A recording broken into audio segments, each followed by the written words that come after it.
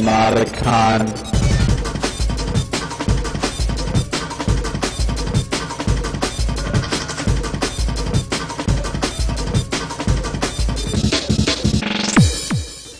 Before I do anything, I want to read something that I wrote.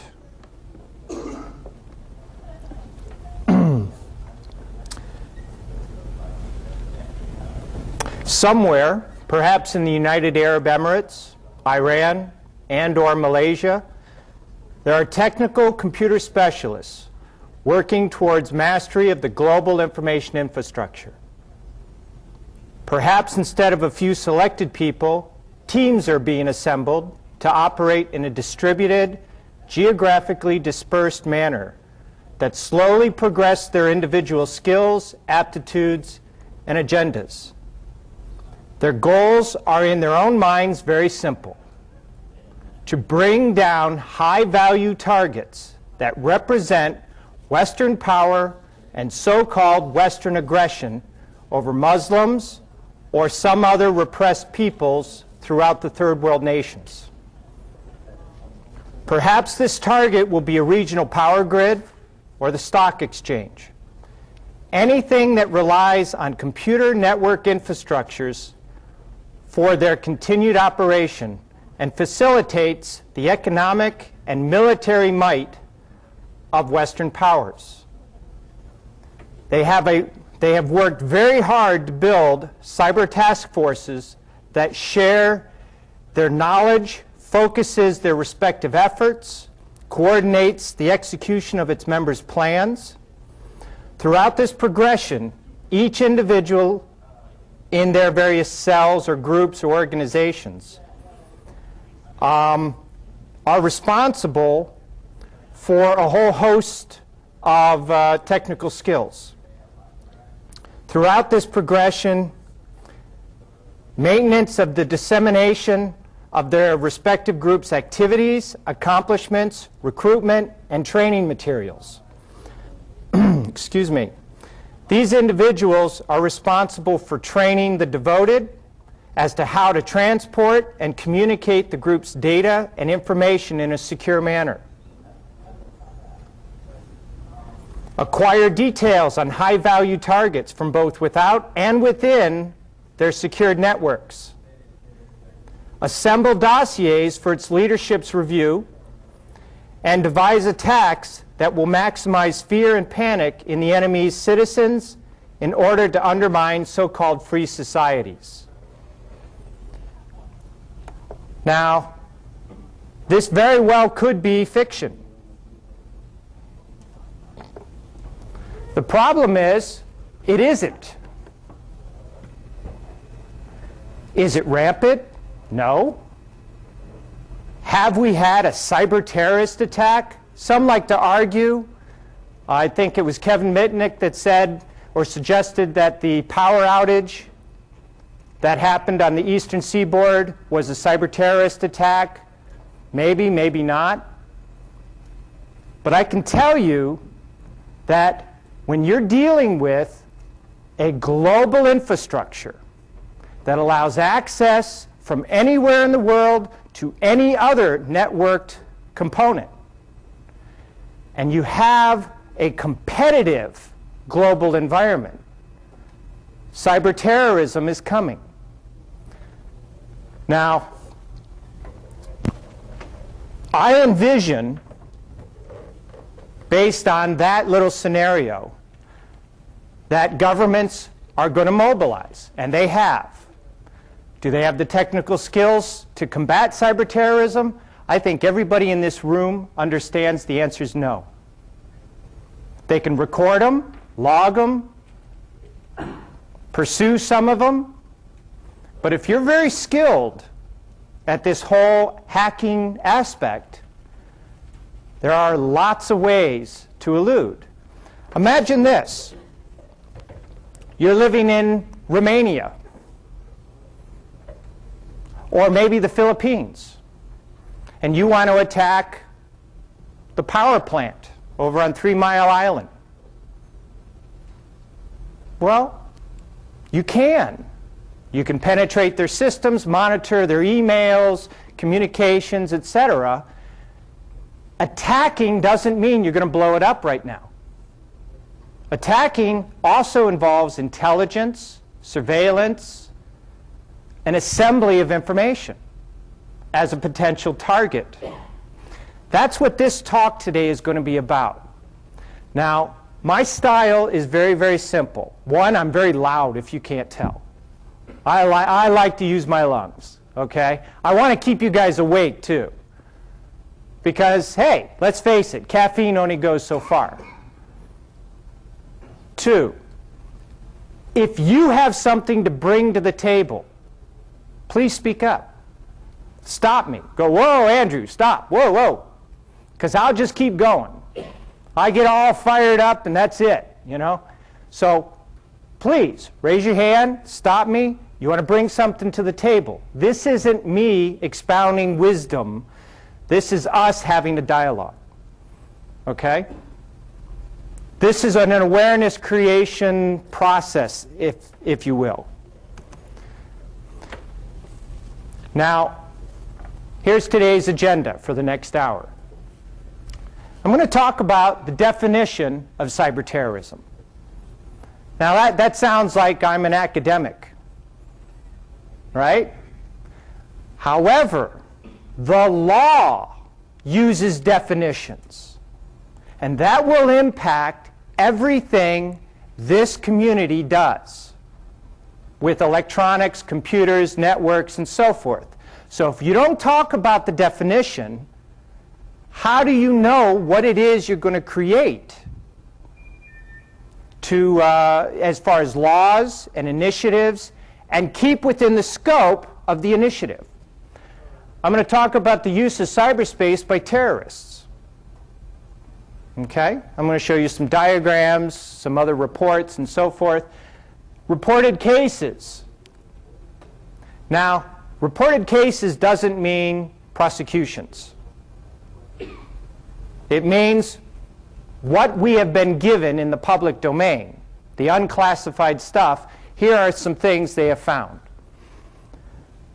Then I want to talk about electronic laws that are going to govern computer crime. Because part of that is also the Patriot Act. And I'm not going to spend a lot of time on the Patriot Act. There's other people who will spend 2-3 hours going through it.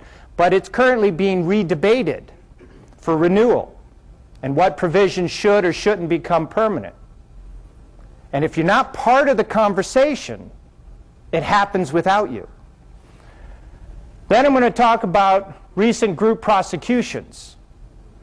And there are some pretty silly ones out there, but I'm going to bring those up.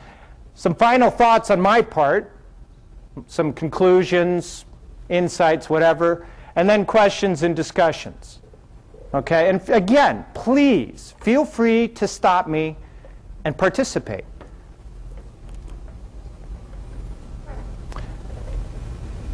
The Center for Strategic and International Studies put out this definition. Cyberterrorism means premeditated, wasn't an accident, politically motivated, all right, which means you're trying to affect something on a political level, by subnational groups or clandestine agents. Maybe they work for other governments. Maybe you have a subgroup, a political party, a terrorist cell, whatever. Or individuals, and this is the part that I kind of disagree with, against information and computer systems, computer programs, and data that result in violence against non-combatant targets. You have information warfare, you have cyberterrorism. Information warfare is against warfare combatants and their systems and infrastructure. Cyberterrorism is the civil side of it. Okay? That's an important distinction because people blur them together. Individuals. That means, by this definition, if you intended to eavesdrop on certain wireless communications going on during this convention, you might be a cyber terrorist. Well, that's pretty harsh. Another definition. Now, this one comes from the FBI during testimony. Deputy Assistant Director of the Cyber Division of the FBI. And he says, a criminal act. So you're a cyber terrorist if you commit a criminal act perpetrated by the use of computers and telecommunication capabilities. Now think about that. How much of our infrastructure, our daily lives, use computers and telecommunications, resulting in violence, destruction, and/or, now this is important, and/or disruption of services. So if you disrupt services, you're a cyber terrorist, where the intended purpose is to create fear by causing confusion. There's a lot of confused people out there. Computer users are confused every day. And uncertainty within a given population with the goal of influencing a government or population to conform to a particular political, social, or ideological agenda. What happened to hacktivism? Social sit-ins, cyber sit-ins. You could spam people and say, look, we need to get rid of this particular government people.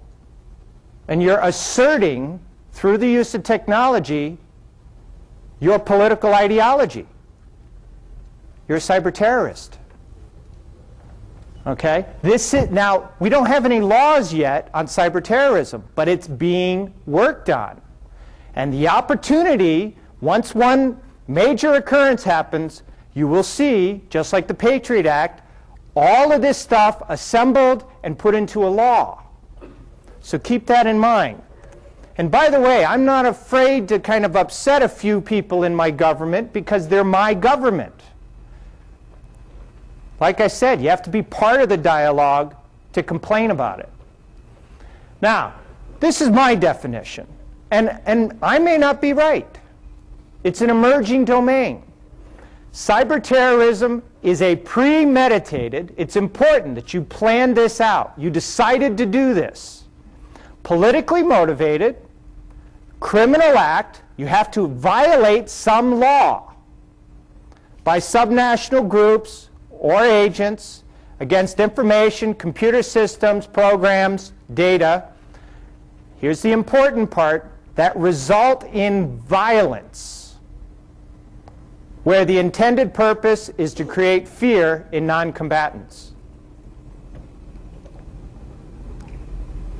Violence, not necessarily you scare someone. Okay?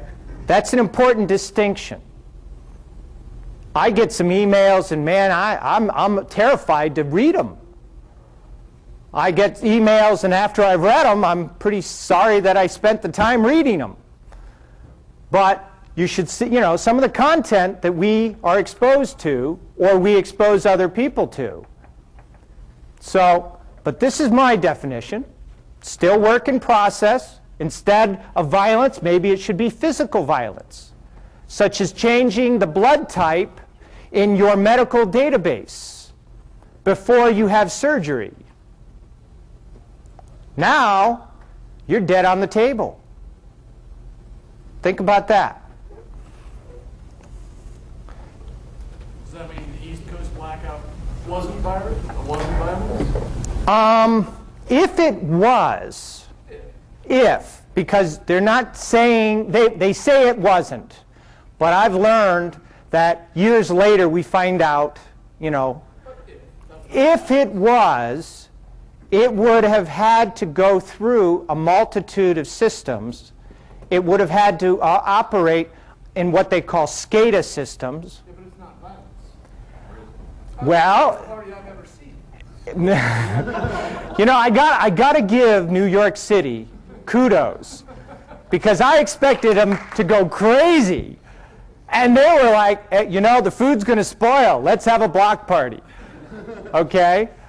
Now, if that didn't result in violence, had there been massive riots and thieves and looting, that might have resulted in violence. So, but if that was a malicious act, it wouldn't have been considered cyberterrorism just because the result wasn't the desired effect. It depends. For instance, hospital patients that are on respirators, there's a physical effect when their backup power generators run out of fuel.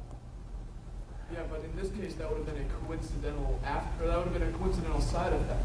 The target of that, if that was an event, the target of that would have been, haha, blackout the East Coast. Now, I'm not. It wasn't just, blackout hospitals.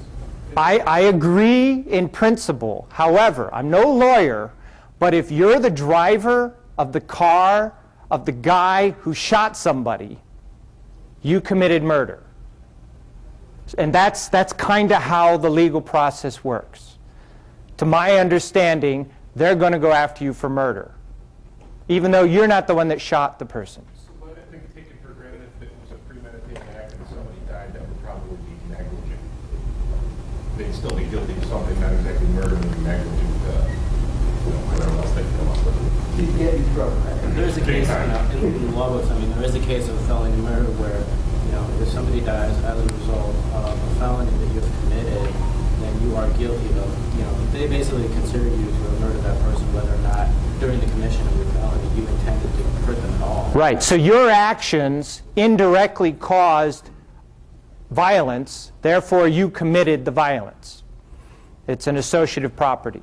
If you're creating definitions, though, violence is an awfully loose word. Because there is violence against property. I think vandalism is considered violence against property. Okay. Now, let me point one thing out, okay, just to kind of level it out. Terrorism. Forget the cyber. Terrorism is about creating fear. All right? Cyberterrorism is the use of cyberspace and all the other infrastructure to create or facilitate fear, ultimately. How you might apply it in a legal environment, you need some kind of a threshold when it comes to violence. And that would get, again, I have a general definition. It's not, set in stone. And every time you say, every time you print something, everyone has an opinion. So, and I'm not being offensive, okay? So I throw this out as a working definition. Yes, sir. Why bother redefining terrorism? I mean, the second half of that is redefining terrorism. Why not use a accepted definition of terrorism and just tag on the cyber part? Well, if you take a look at some of the laws that are being passed around the world as for what the law calls terrorism, I think we could spend 2 hours going through those. Every government has their own perspective and agenda in passing their legislation. I'm giving you this definition so you know where I'm coming from for the rest of the talk. Maybe that's the way I should present that. I'm not redefining terrorism. I'm defining cyberterrorism, which is different. And if there isn't a distinction, then I throw a hand grenade into a church, I'm committing the same act as if I hack into somebody's network and send them a message that scares them. Yes, sir. You're saying violence that creates fear, basically, here is the definition of terrorism. For example, if we do turn the power off, we're creating fear, correct?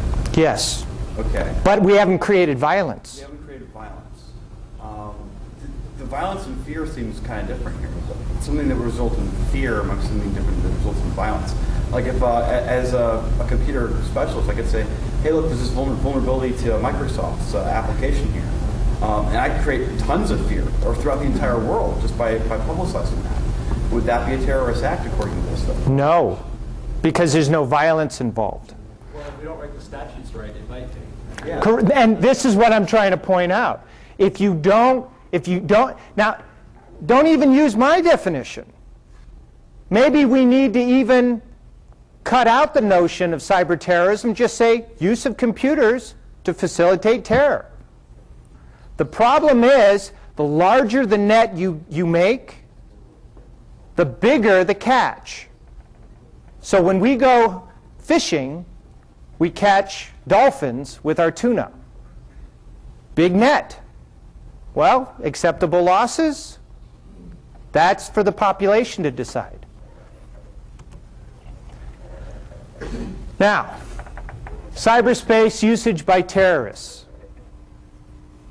Network structures, which is more than just computers, allows terrorists to operate in distributed cells over greater geographic coverage areas, and they can maintain an identity without a physical location. Now let's put this into this country's terrorist background, say the Ku Klux Klan right after the Civil War.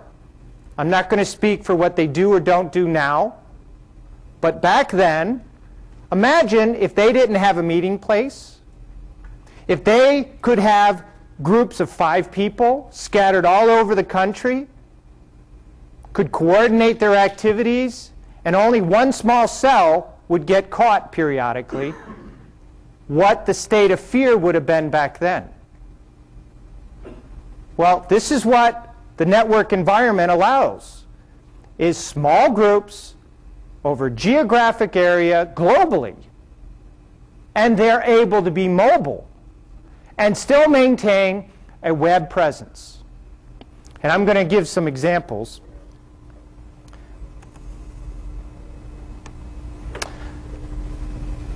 These are the 3 main things that I feel cyberterrorism's contribution to terrorism is. Communication, coordination, and information sharing. Using voice over IP, email and news groups, file transfers, chat sessions, websites, and any other emerging technology that's coming out. There are games out there where you get to be in some Desert Storm kind of a thing, and if you want to be the Iraqis, you can, and you can have conversations. Yeah, I think we need to blow up this, and we need to kill that, and we need to shoot. What if it's not a gamer? Now that sounds bizarre. Why should we be doubting what's being done? How do you monitor that stuff?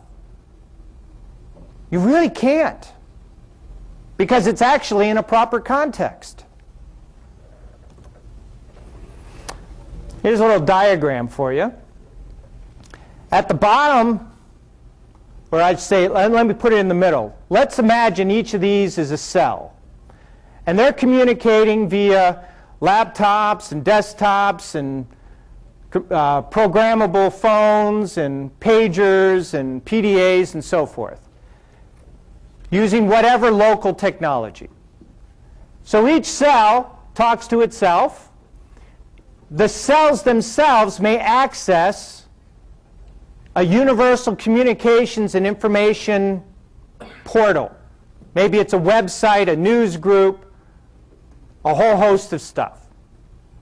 And so somebody posts, we don't like the new prime minister of so-and-so. And that signals these guys to think about how they could go after him. Out in the open. Or, this country invaded that country, so we need a new jihad, and all of you think about how you can help Muslims around the world, or narco-terrorists down in Chile and Colombia, and etc. Okay? It's not restricted just to these guys living in the desert. So this is kind of up out in the open. This is what we see. Then each of the individual cells in various clusters may have a higher level of coordination. The lieutenants of Al-Qaeda, perhaps. These guys operate at the command and control level. Maybe Osama, an aide. Okay?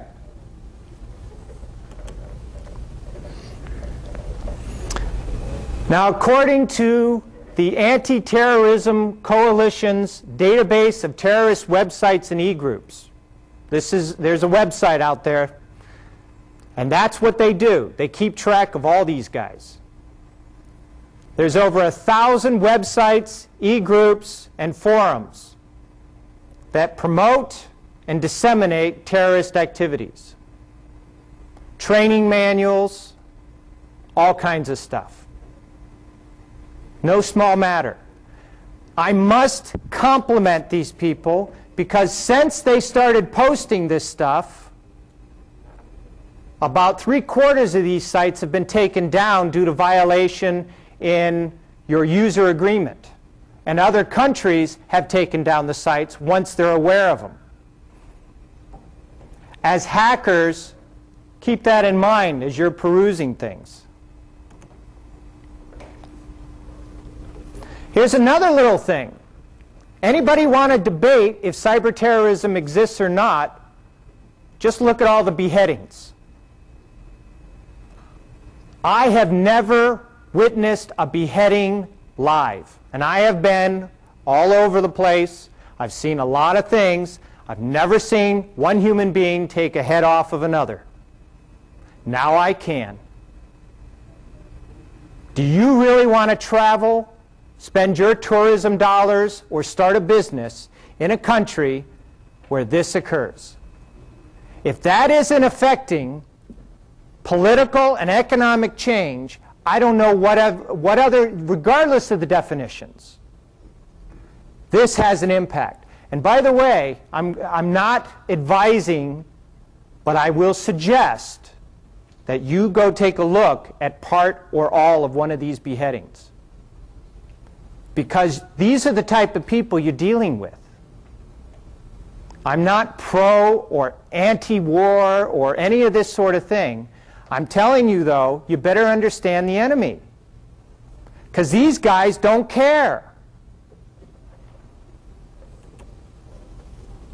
The posting of the video itself, you might argue, isn't a criminal act, although it depicts a criminal act, right?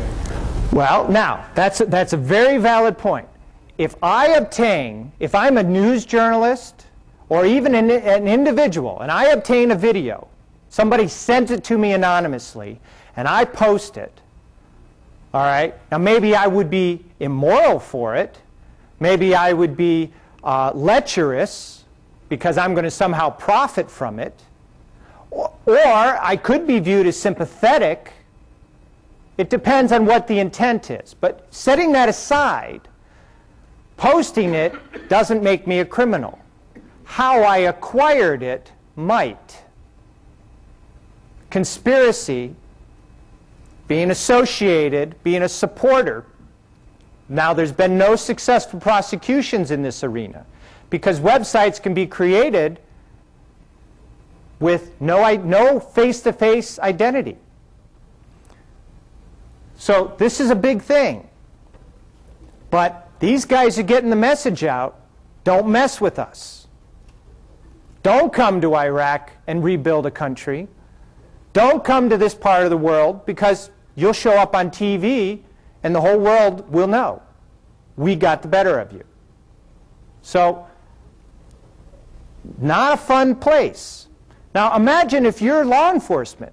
Now I have to say, law enforcement does an exemplary job for a large part of what they do. They have finite number of people, finite number of resources over large geographic areas with a whole range of technical issues that they encounter. Okay? So I'm not anti-law enforcement, but they're not prepared to deal with this.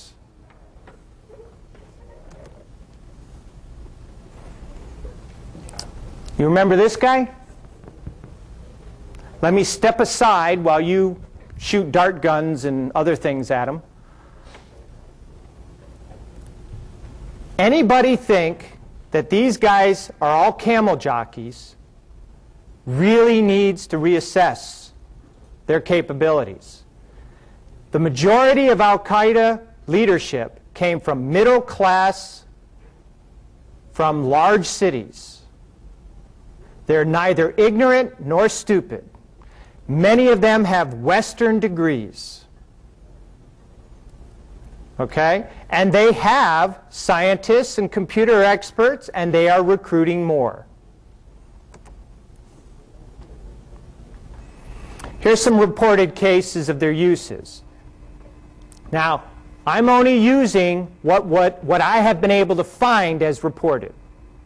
I have no direct confirmed authority from law enforcement on this. Encrypted details for destroying the airliners were on Ramzi Youssef's laptop computer. Osama bin Laden's aides used email to transmit the instructions for the September 11th attacks. SCADA systems, supervisory control and data acquisition. And this, by the way, is one area that a lot of the experts agree falls into the domain of cyber terrorism. Hoover Dam was hacked into once upon a time by a hacker, some kid. Imagine if you could actually open up the floodgates and leave them open. What would happen to Las Vegas? Okay? Or let's hack into the transportation system for all the lights in a city. And you've seen this like in Gremlins and so forth, movies. They're all green. These are simple electronic systems, and when they are set up so you can remotely change them, they're vulnerable.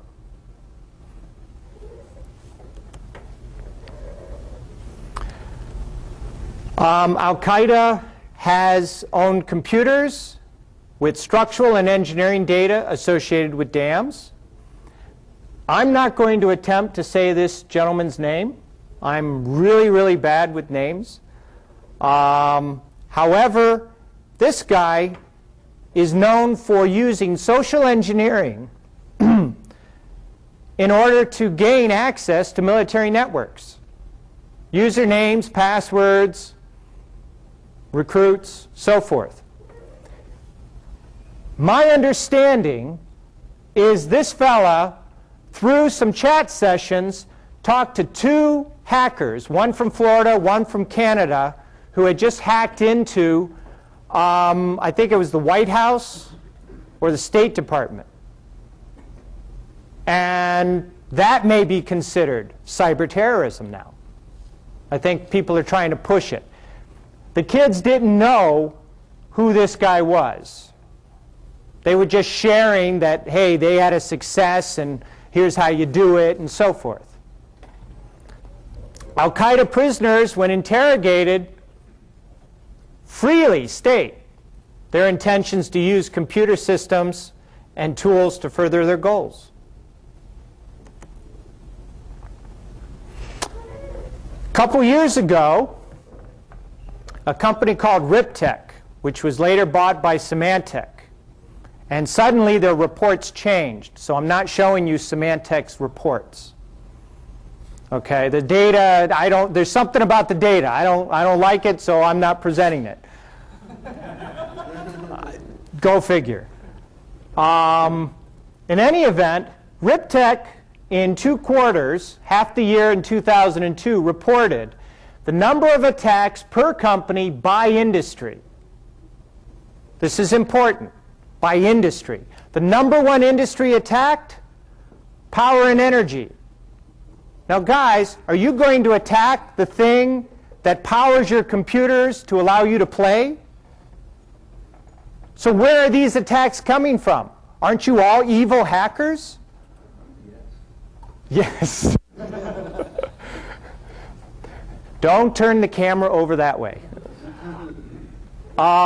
So, I mean, but look at this. 1,300 attacks per company in the power and energy sector for half the year.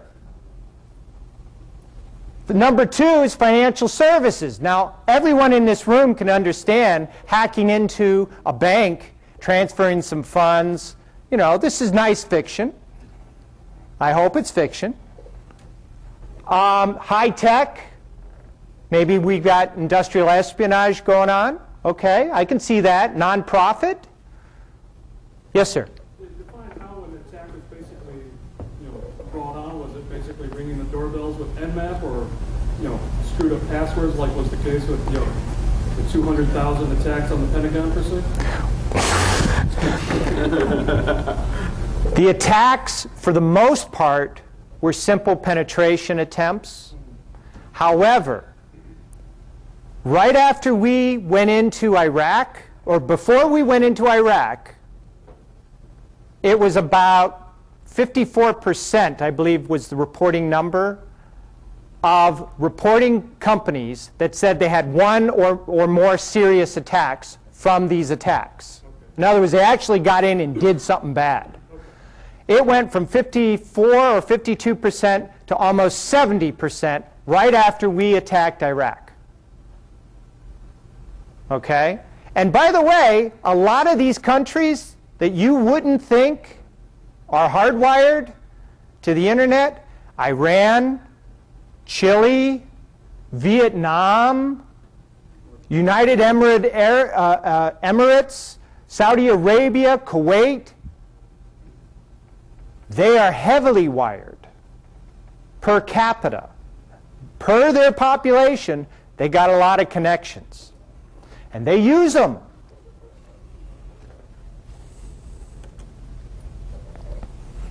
All right. Now this is the part that probably going to end up mixing a few things up. Electronic law. Most of the law governing computer crime is based on fraud. It's computer fraud. And you got 4 primary, and there's others. I'm not going to cover all of them. And the Patriot Act. Now the first one, and I actually, I cut and paste. Title 18, Part 1, Chapter 47, 1030. Fraud and related activity in connection with computers. Use a computer to commit fraud, we're going to arrest you. That kind of thing. Now, this is important. Having knowingly accessed a computer without authorization or exceeding authorized access. Now, you guys are technical savvy. Doesn't take much. Or obtained information. If you obtain information, an executive order may be issued by the president for reasons of national defense or foreign relations. The internet is all about foreign relations. It allows us to share our culture, knowledge, position, ideas, etc. The president, through an executive order, can deem a whole host of things as computer fraud. Let's see. To the advantage of any foreign nation willfully communicates, delivers, transmits, or causes to be communicated, delivered, or transmitted, or attempts to communicate, deliver, transmit, or what is that? Causes. Yeah, it's cut off. No. To be, no? Hey, I don't know. Here we go. Yeah, or cause. To be communicated, delivered, or transmitted, the same to any person not entitled to receive it. If you are in charge of a mail server, watch out. Or willfully, now this is the part I love. This is the part I love. Or willfully retains the same and fails to deliver it to the officer or employee of the United States entitled to receive it. What do I do if I get an email that I shouldn't have got that was supposed to go to a government official? I delete. I don't, leave me alone. Not according to this. If you're in receipt of it, you have a duty to do something about it. Title 18 goes on to basically handle financial or credit records, information from any U.S. agency or department, information from any protected computer if the conduct involved an interstate or foreign communication, more than $5,000 in damage, modification or impairment, basically affecting the medical industry, physical injury to any person, a threat to public health or safety. Well, I recall the Kevin Mitnick trial, and he was considered a threat to public health and safety. Okay? Keep that in mind. Who decides? And with intent to extort. So there was actually a case where some Romanian hackers had been monitoring emails from the polar observation station, got the access, passwords, and other things, and then blackmailed, if you don't help us by giving us money, we're going to let the world have at your station. The computer they penetrated also controlled the life support in a below zero environment. Okay, so blackmail happens. Whoops. Did I go too far? There we go. All right. Chapter 119, interception and disclosure of wire, oral, or electronic communications are prohibited. Oral. Yes. Oral. If you're talking on the phone. If I have a wireless handset and you're monitoring it, that's an oral communication, as well as an electronic communication. All right? So I'm just pointing out what's in the law. I'm not, I didn't write this stuff. Now, here's the part that you guys need to see. Intentionally intercepts, etc., etc.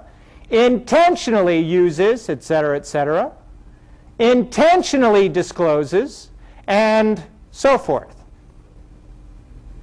Well, there is no crime without intent. So if you're putting intent into the law, then you're making a distinction that you can commit a crime without intent. Think about that.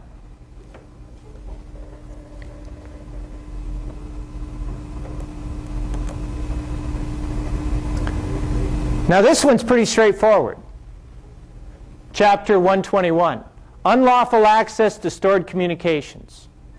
And now that we have digital phone networks, people can access voicemails and all kinds of things. Intentionally accesses without authorization a facility through which an electronic communication service is provided. An ISP sounds like that might apply. Intentionally exceeds an authorization to access that facility. So you subscribe to the ISP and then you bump up your security access rights. And thereby obtains, alters, prevents authorized access to a wire or electronic communication while it is in electronic storage in such system. So you hack into emails and delete them. Okay? But it's straightforward. You know what you can and can't do. It's not convoluted. Whoever helped write this, nice and simple. Now, what the courts decide to do with it is a separate issue. We're still just dealing with the law. Title 50. The President, through the Attorney General, may authorize electronic surveillance without a court order. Hey, wait a minute. Isn't that what the Patriot Act was supposed to do? This law is already in existence.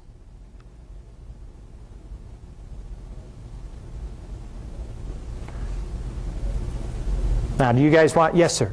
I think the Patriot Act was more deal with domestic communications, and this is for national defense purposes. I mean, the foreign power. Well, if you read parts of the Patriot Act and you listen to the arguments, I have a bad habit of recording the video archives, and I actually go back and I take a look at the arguments for certain things.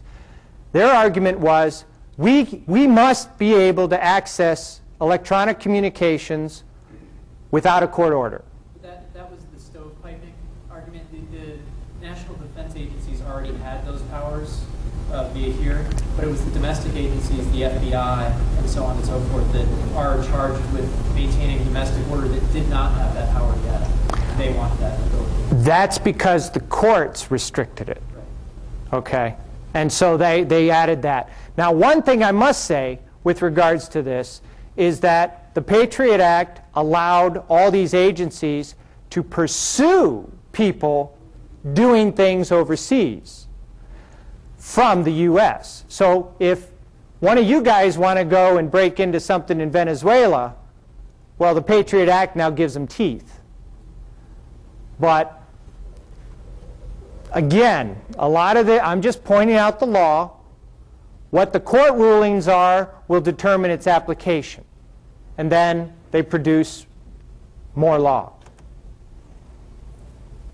Now, the Patriot Act basically went through these other sections and a few others. 202 is about computer fraud, clarified, added more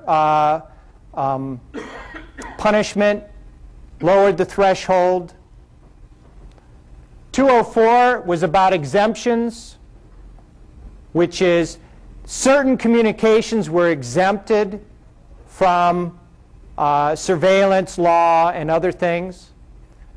202 was about life protection disclosure. If you don't disclose something and someone's life is at stake and then you disclose it, you could be sued. So basically, if the government says, you got to reveal to me this guy's emails because his life's in danger or his brother's life is in danger, life protection is a reason for somebody to release your private information without liability. Delayed warrants. This is the part that's being debated now, is that they don't have to serve you a warrant to have one. They can give it to you later after they got what they wanted. Okay? Section 216 adds pen trap orders for tracing internet and network communications countrywide. So they can actually record everything that's going on remotely. Wherever you go, wherever you access. What's pen trap mean? Pen trap, a pen/trap. You've lived in an apartment complex, or you know people who have. There is a communication box with all the wires that lead then to all the apartments. They don't have to go into your apartment to tap your phone. They just have to go to that box or a junction box further down the line and put a trap there, surveillance at that point.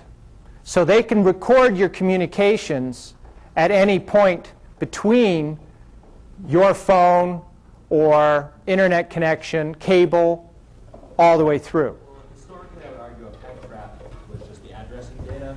For example, the phone, that would be just the phone numbers, and that's not communications per se, so there's less of a legal barrier to get that kind of a... Correct. So applied to the internet, it'd probably be like header information and stuff. Subject lines. It's communication, so there's less of a boundary, I think. No, but they can trace your habits, your location, you know, where you go, basically who you call. But it doesn't offer the same protections of communication. It's easier for them to get to. Correct. Listen, if you're sending, you know, encrypted something or another, they're not stealing that what they're doing is they're figuring out who you sent it to and at what location and where you sent it from. And that gives them breadcrumbs to pursue other avenues. Okay, some recent group prosecutions. 19 individuals were indicted in an internet carding conspiracy, the Shadow Crew organization, which was called One-Stop Online Marketplace for Identity Theft. Now, why is that important? Identity theft.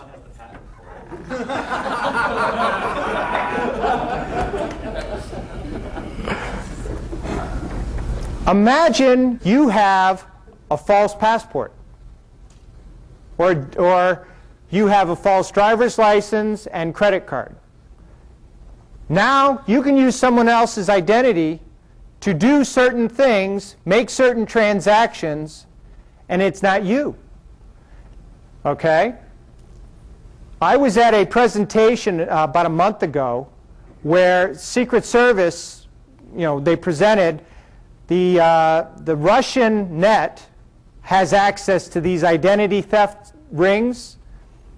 They ordered passports. They ordered a whole host of identity items, and they were really, really high quality. Keep that in mind. We're getting scary now. Ramzi Youssef had another alternative identity. That's why he was able to get out of the country after the first trade tower explosion. Oops. Nope, going too fast. Go back. There we go. 6 internet fraudsters indicted in a conspiracy to steal more than $10 million from a technology distributor. A Louisiana man was prosecuted for reprogramming web TV to dial 911. Okay, so every time your web TV would just periodically call 911. Emergency squads would show up. Kazakhstan, or as Team America says, Durkistan, sentenced. A hacker was sentenced to 4 years prison for breaking into the Bloomberg systems. That's our stock trading system. Okay? Imagine that you could get a hold of that data or modify it, how you could impact our entire economy in a day. And there's others. Now, I want to point out there has not been one successful cyber terrorist conviction. There's been prosecution, but through appeals and all this other stuff, hasn't happened. So when I hear Richard Clarke say, cyber terrorism, we must have new laws. We have a lot of laws. Okay? Use them. All right, my final thoughts. Cyber terrorism's emerging. It's not here yet. It's coming. It has a socio-political element. It's primarily a communication, coordination, and activity dissemination function right now. Electronic attacks will most likely be used for intelligence gathering or as a force multiplier. The flight over Pennsylvania was able to be averted because we had cell phones. We now have viruses affecting cell phones. So what would happen if we disabled a cellular network before an attack? How about all the rescue squads? If they couldn't communicate with the hospitals, how many more people would have died who were injured? Because you didn't know who they were, where they were, or how to treat them. Existing laws give ample authority to arrest and prosecute someone for doing almost anything they shouldn't be with a computer. Like I said at the beginning, if you're not part of the dialogue, even if you're wrong, you're going to learn something. Participate. Write these guys. That's why we pay them. That's why we send them to Washington.